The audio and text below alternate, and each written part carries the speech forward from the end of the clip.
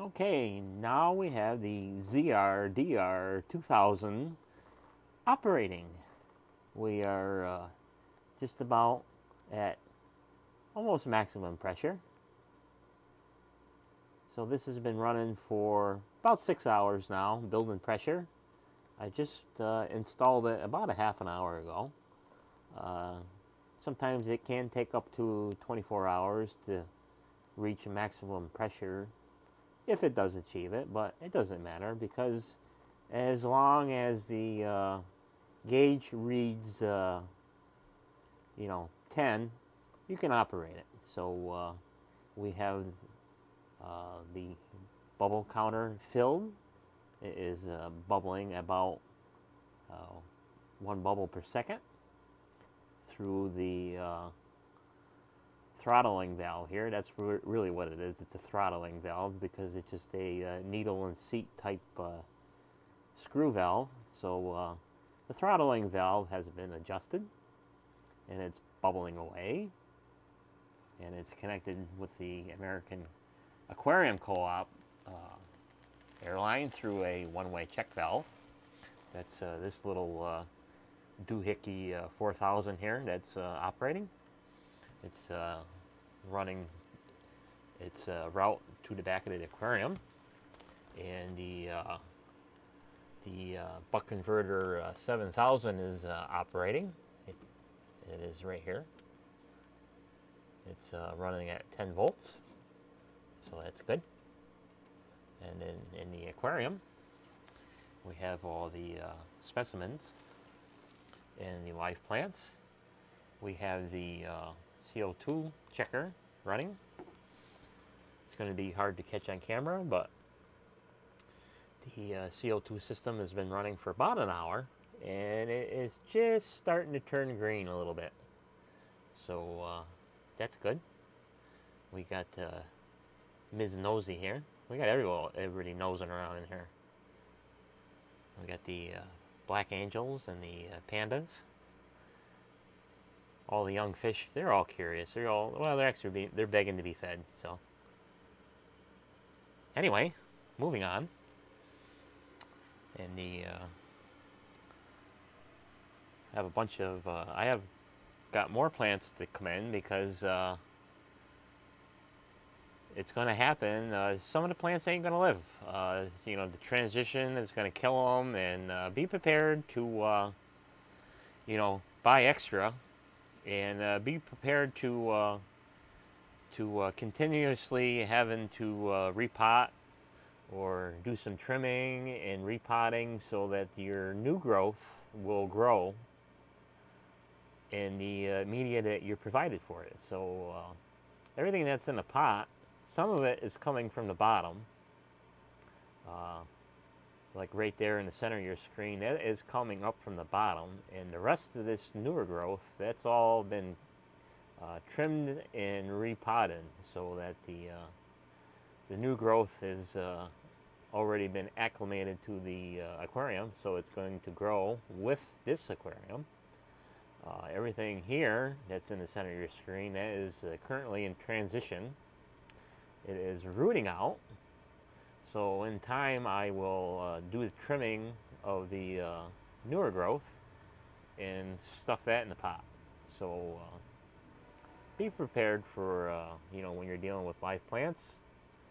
You're going to have to repot it a couple of times.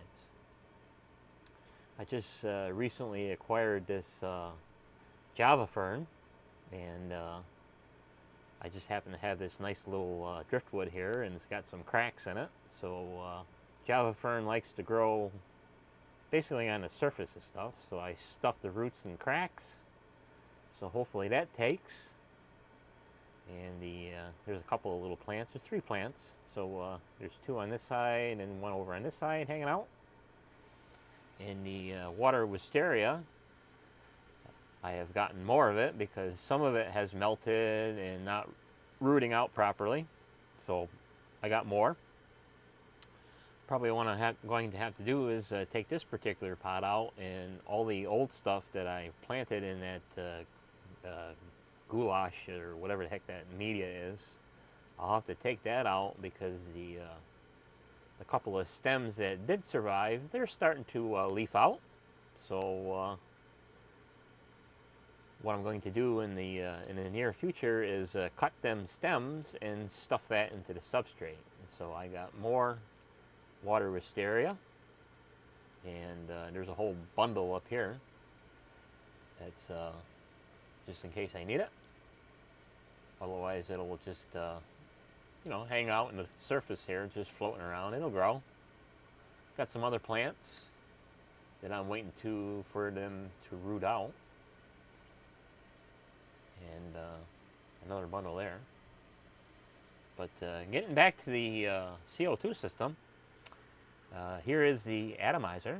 It's bubbling away. It takes some time for that for that ceramic to get damp. At first, it will produce very large bubbles, and then it will, in time, as that ceramic gets wet and CO2 starts flowing through it, the bubbles get finer. So the airline runs up.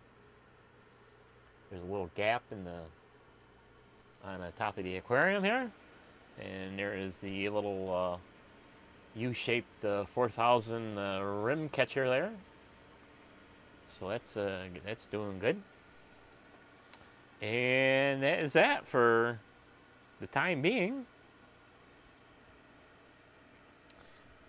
So based on the usage of the CO2 generator at 1 bubble per second, the monitor here is continuing to green up.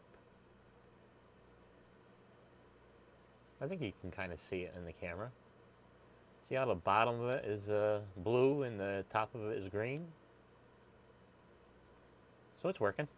So 1 bubble per second is the ratio I'm running at right now. And yeah. So this should last about 30 days if it achieves a little bit more pressure. I think it will.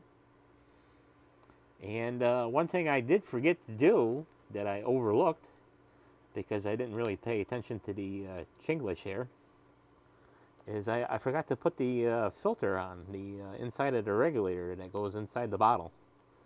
So it has one on there. So this is kind of like a pre-filter or a secondary filter or a primary filter, but it won't hurt it one bit.